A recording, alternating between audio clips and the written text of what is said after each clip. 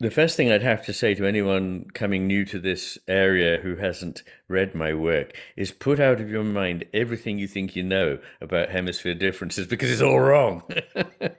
There are one or two details in the picture that are probably okay, but 97% of it is completely wrong.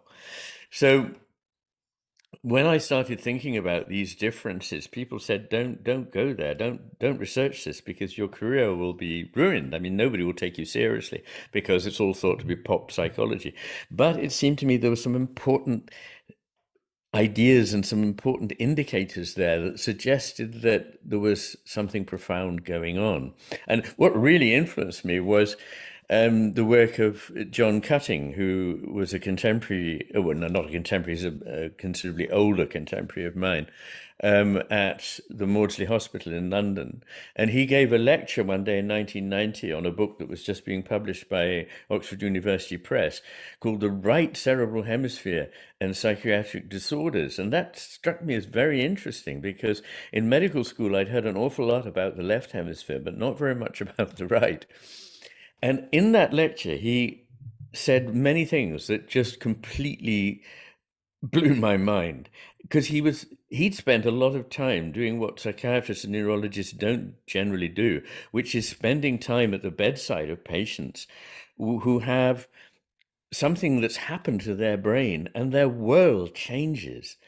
And it was this that he let me see, that when people have had damage to the right hemisphere, their world changes in a much more radical way than when there is damage to the left hemisphere. When there's damage to the left hemisphere, often patients, for the most part, they will have, many of them certainly will have difficulties with speech, possibly with understanding language, and they will have difficulty perhaps using their right hand. So this seems very important. But in fact, in terms of philosophical interest and what actually happens to that human individual, it's far less drastic than what happens after a right hemisphere stroke. The left hemisphere person, although they may be frustrated by not being able to use their hand in the way they're used to, not being able to speak in the way they're used to, they can be trained to those things, but their personality, their way of understanding the world is intact. But when something damages the right hemisphere, if it damages it badly enough, the whole of reality is changed. And one of the things that he said struck me as very relevant, coming from this background in which I'd written a book called Against Criticism about what was wrong with the way in which we analyzed works of art. He said that the right hemisphere was much better at understanding implicit meaning, such as it is in metaphor and in poetry, as well as sense of humor, puns, jokes, sarcasm, irony, all the ways in which we express ourselves more flexibly with implicit meaning, not just explicit meaning in the way that a computer would understand it. And then he said, the right hemisphere is more connected with the body in various ways. It's in the right hemisphere that there is the so-called body image, which, as you know, is not an image just in a visual sense, but an image of the body in all modalities. And it has closer connections between the frontal cortex and the cingulate cortex and parts of the limbic system, which means, for the layman, that there is a closer relationship between thinking and feeling in the right hemisphere than there is in the left. And it also has a powerful effect, the right hemisphere, on the autonomic nervous system, probably a more important one than the left hemisphere. So in all these ways, it's dealing with the embodied. And then, he said, and the right hemisphere understands a unique person, a unique case, whereas the left hemisphere tends to almost immediately want to categorize. So it takes the general out of the unique and puts it in a category, whereas the right hemisphere remains with the uniqueness.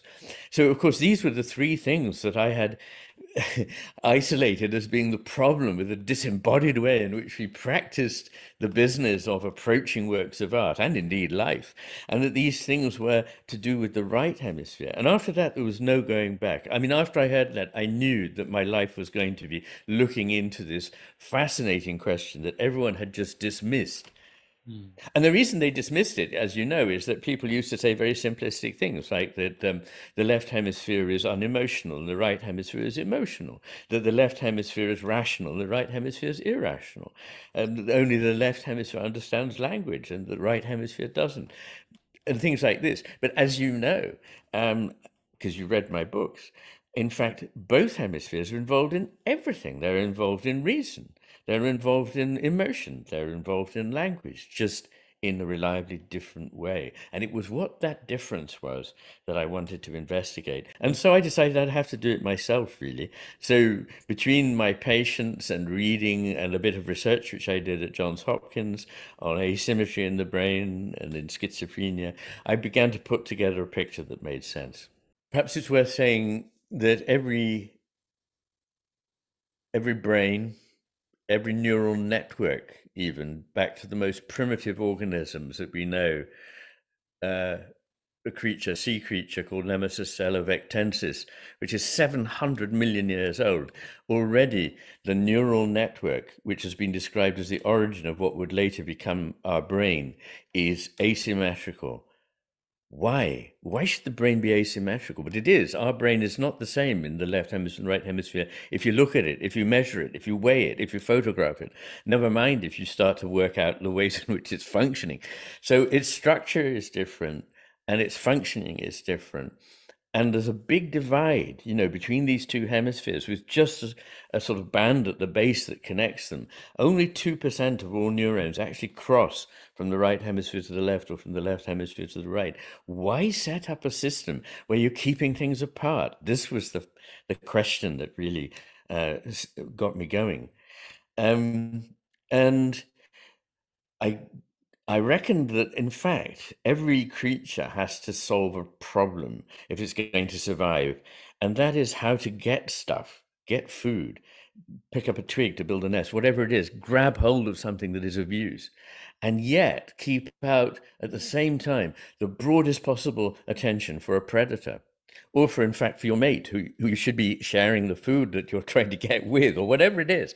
But one hemisphere, and it is the left hemisphere, certainly in humans and in most of the animals that we've looked at, is the one that is, as it were, in the service of the predator in us, the one that enables us to grab things. For listeners who, I don't know whether, I imagine all your listeners are, if they're part of this series, they will know a lot about this, but it's the left hemisphere that controls the right hand with which, for most of us, we do the grabbing. So that's the idea about the left hemisphere, is that it is very narrowly focused and it attends to something that you've already prioritized as important. I need to get hold of that seed ahead of that bird. I need to catch that rabbit, or whatever it is. But if that's the only kind of attention it'll pay, it will become somebody else's lunch while it's getting its own. So there is another kind of attention which is quite the opposite of this. It's broad, it's open, it's vigilant, it's sustained over time, and it gives the bigger picture. And you can't do both these things with the same neuronal mass. You can't dispose that consciousness towards the world in two different ways. So the solution that nature has come up with is two masses, each of which can sustain consciousness separately, and each can take a different view of it. And that leads, of course, to a different world, because if you attend to the world in one way, you see some things there. If you attend in a different way, you see a different world. How can you summarize this? Well, you can say this very narrowly targeted attention to detail, highly focused, is extremely good at isolating things. But in doing so, it takes away all the context, everything that is surrounding it, that it belongs to. So it sees elements of experience as atomistic fragments that, to make any sense, you'd have to put them together and build something in the way that we do make a machine. It sees them as fixed, because this stare that enables you to grab something is essentially trying to isolate it from space and time so that you can get hold of it. It wants it to be like a snapshot so that you can get hold of it. Whereas the right hemisphere is seeing that these things are not isolated from their context. They're multiply interconnected with almost everything around them, that they are constantly moving and changing and indeed flowing. So this is a quite different picture of the world. And it goes on that the right hemisphere understands the implicit, the left sees only the explicit, largely. All these things are gross generalizations, but we can't go into the detail, but that's largely true. And they become disembodied when the left hemisphere takes them up because it's taking them out of context. Overall, what one sees is that the left hemisphere is basically doing a representation of the world, and the right hemisphere is trying to be there, a presence, allowing the presence of the world to come into being for us. So there's a distinction to be made between the presence of something in which you haven't already turned it into a concept, but you're trying to be there with it in the way that mindfulness meditation trains you to stop the monkey mind, which is the left hemisphere, talking about it, but actually just be there and experience it. That's the right hemisphere. But the left hemisphere is always representing, which literally means making it present again when actually it's no longer present. So this is a kind of false vision, a two-dimensional schematic vision of the world, which is very useful. It's useful because it acts like a map.